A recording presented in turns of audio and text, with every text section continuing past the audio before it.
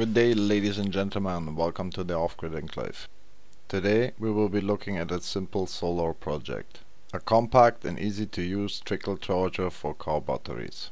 I had this 10 watt solar panel from a different project. Generally, I would recommend 15 to 20 watts of solar panel for a trickle charger. All the parts for this were sourced from my used electronics box. We have a simple plug to connect the system to the cigarette lighter port, although this does not work on all vehicle types, more on that later.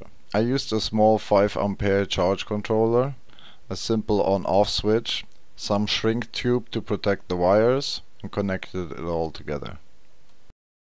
The idea for this trickle charger is not to charge the battery from empty to full, but rather to keep your vehicle's battery topped off when you park it for a prolonged period of time and don't run the engine.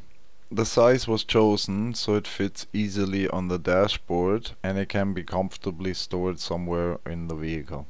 On the subject of vehicle, as we plan to have our connection done with the cigarette lighter port, first we have to make sure that the cigarette lighter port does actually connect to the battery without the vehicle's ignition being turned on.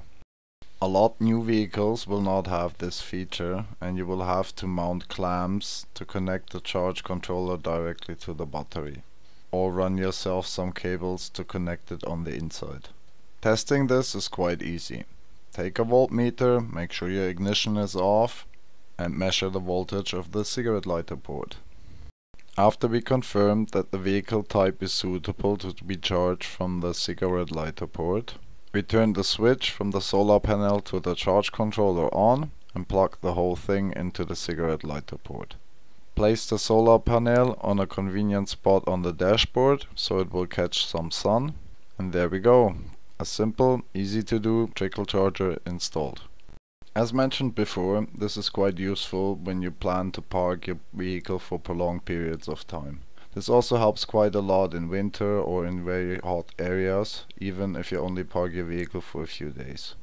It is much less hassle than needing to charge the battery from empty to full with a proper charger, or needing to take the battery out of the vehicle during prolonged parking periods. A small simple setup like this is also a good start for people to get their feet wet with solar. All the parts included, it's quite cheap even if you have to buy them all new.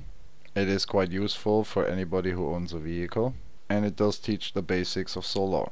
With that, we shall conclude this video.